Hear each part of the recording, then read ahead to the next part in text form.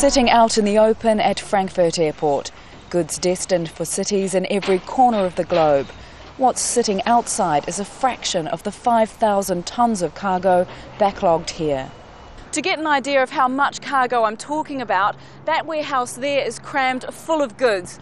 So too is this warehouse over here, and there's another one full of cargo right over there. Lufthansa Cargo wouldn't put a figure on its losses, but it says it would take a week to clear the backlog. One of our first flights was to China with medical equipment in it. So, as I said, everything that is valuable needs to be transported fast.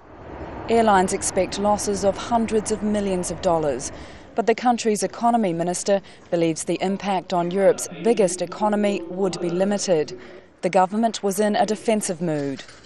Based on initial reports, he was absolutely right, and I underline this, to immediately introduce safety measures by putting considerable restrictions on air traffic last Thursday.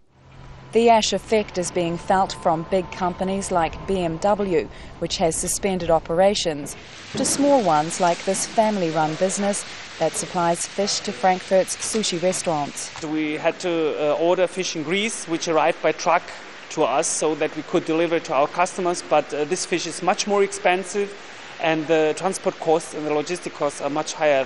It'll be a week before these shelves are fully stocked, a welcome relief after days of uncertainty from the top of the supply chain to the bottom.